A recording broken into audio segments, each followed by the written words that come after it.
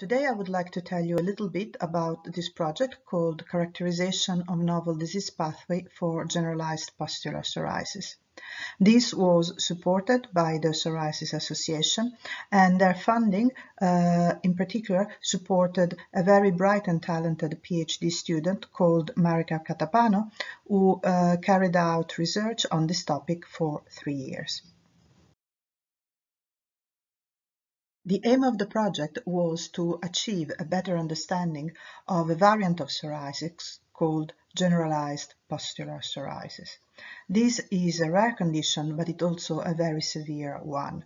It presents with the eruption of pustules, which can cover a substantial proportion of the skin surface, and these painful pustular eruptions are often accompanied by high fever and also alterations in white blood cell counts. And so affected individuals feel really unwell and often require urgent hospitalization to be treated. The disease is difficult to manage, and it does not respond to the drugs that are usually used to treat the common form of psoriasis, also known as plaque psoriasis.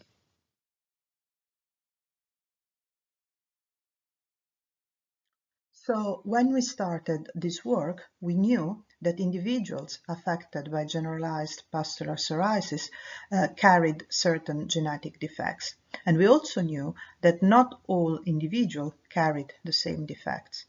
What we found out here is that regardless of the genetic mutation observed, most affected individuals made too much of a protein called IL-36.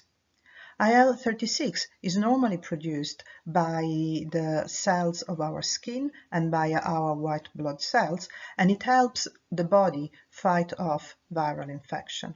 However, too much IL-36 causes skin inflammation, and we found that that applies to generalized pustular psoriasis, but also to common plaque psoriasis, to the common form of the disease.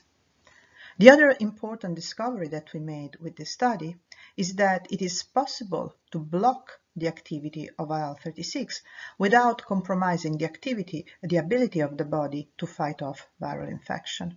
In fact, we observed that people who are born with an inactive IL-36 are not more susceptible to viral infection than normal.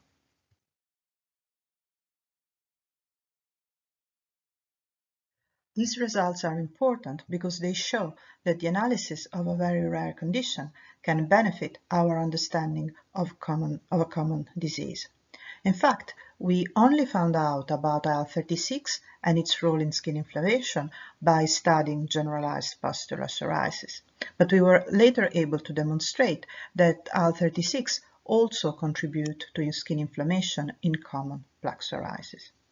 These results are also important from a clinical perspective because IL-36 is a molecule that can be blocked by drugs.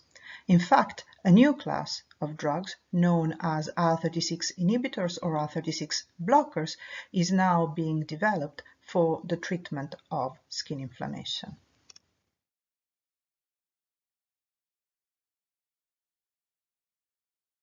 Yes. Several pharma companies have shown an interest in the development of IL-36 inhibitors, and 2 of these companies have produced IL-36 blockers that have shown efficacy for the treatment of generalized pustular psoriasis in clinical trials.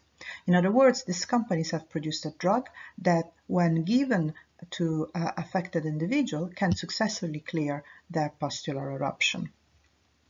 And building on this success, other trials are planned or ongoing in other diseases that have been linked to the excessive production of IL-36, and one of these is palmar-plantar pustulosis, which is another form of pustular psoriasis where pustules are localized to the palms and the soles.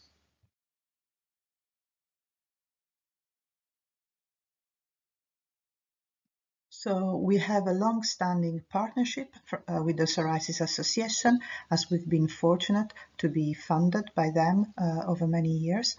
And so you can find out more about our work on the Psoriasis Association website, on their magazine. And we also have a Twitter account for our group, which looks like this these days. And the handle is Group Capon.